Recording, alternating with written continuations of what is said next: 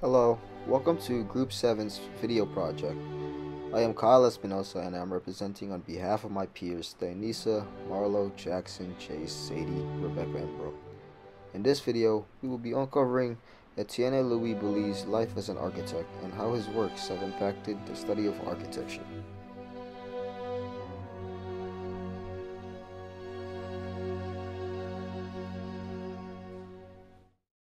Born on February 12, 1728 in Paris, France, Étienne-Louis Boullée entered the scene during a neoclassical period of art.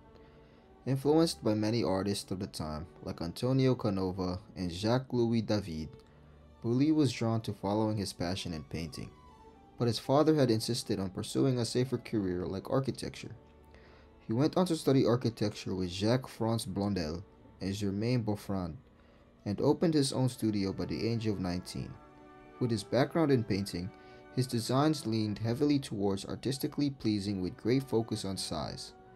Boullée was much more passionate about creating interesting and complex building plans than something practical and boring. Many architects hope to become larger-than-life figures in their lifetime, creating monolithic and exaggerated works that they hope will outlast their lives. Only a few people accomplish this feat, like Étienne-Louis Boullée, relegated to the history books not for his work but for his theories and teachings. Although not highly regarded as an architect during his time, he was seen as a great mentor to his students. His designs and legacy were only preserved through the essay on the art, which was only maintained because of his disciples. Boullée fostered the next generation of European architects with his neoclassical and borderline modernist ideas.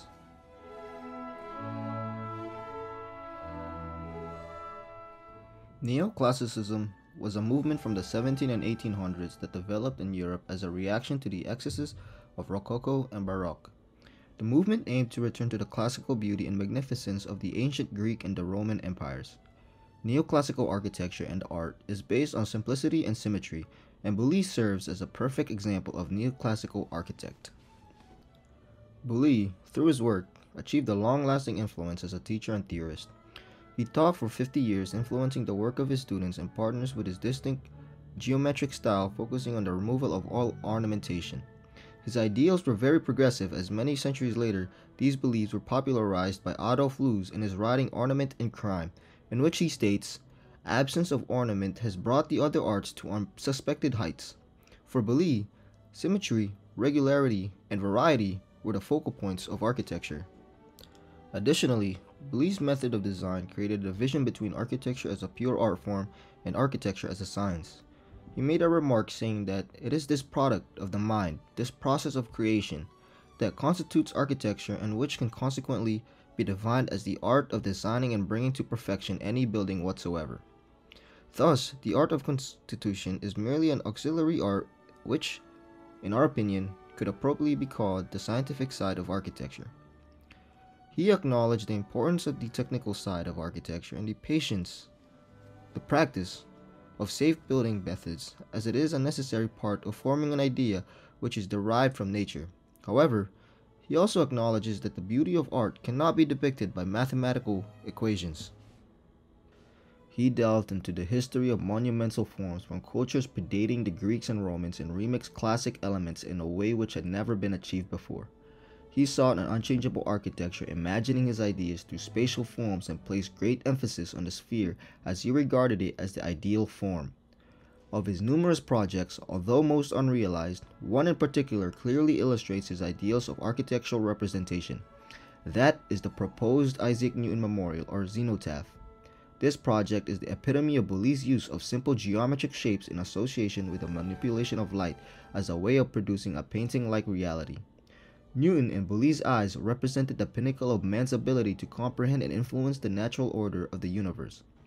Therefore, Newton was the ideal subject for the totalizing architecture that Boullée had in mind. The project was to be a perfect sphere intended to represent Newton's discovery of the law of gravitation, which set the Earth's and Moon's orbits around the Sun. As a result, day and night would each be depicted in opposition to their natural reference, and the monument would therefore have a both temporal and spatial continuity with the environment surrounding it in real time. The connection to the Roman pantheon is evident, but so is Boullée's attempt to translate the universal symbolism of the ancient structure into a much more focused and direct form of depiction. The Newton cenotaph has a direct connection to the nature that goes beyond what is immediately apparent.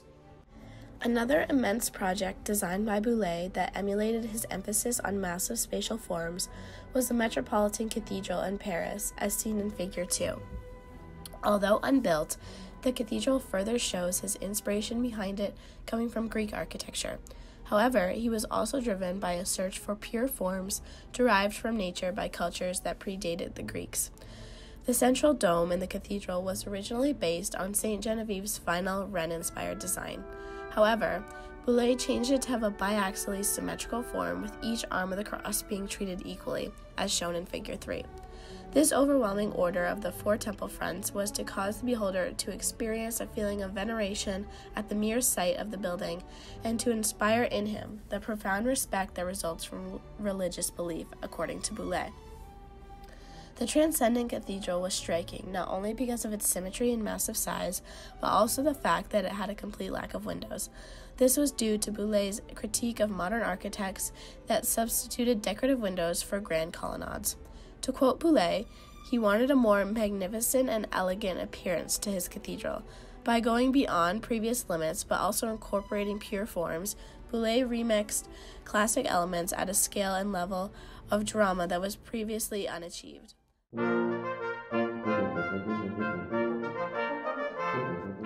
In his time, Boullée was not very influential, only having a real impact on those who had more exposure to his ideas from being taught by him.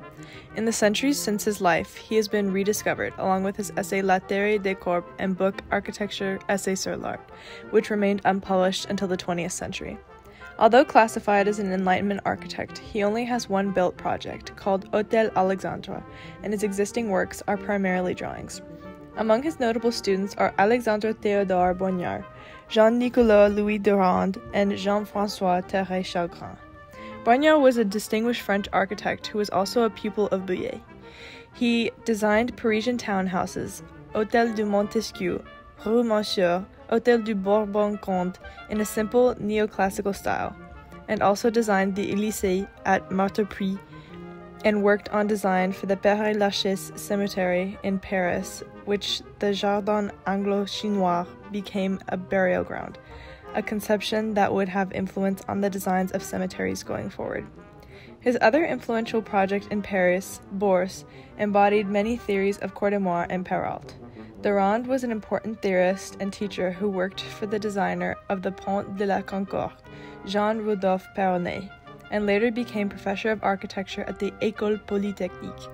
His lectures, published as Précis des leçons d'architecture données à l'École Polytechnique, were widely influential, especially in Prussia, and his book Recueil et parallèle des édifices de tout genre was the first organized by building type to deal with historical architecture. His system of design using simple, repetitive, modular elements anticipated industrialized building components. Chalgrin built the Hôtel Saint-Florentin, in which he was responsible for the neoclassical style courtyard screen, portal, and interior decor. He was a developer of an influential neoclassical style and designer of the Arc de Triomphe in Paris, which has two main axes. He also designed the Saint-Philippe du Rolle church and was part of the reintroduction of the basilican style in early Christian fashion, which avoided Baroque excess. He also completed Servandoni's Saint-Sulpice, designed several gardens, including one in Versailles, remodeled the Palais du Luxembourg, creating the neoclassical Salle Saussanet and Grand Staircase.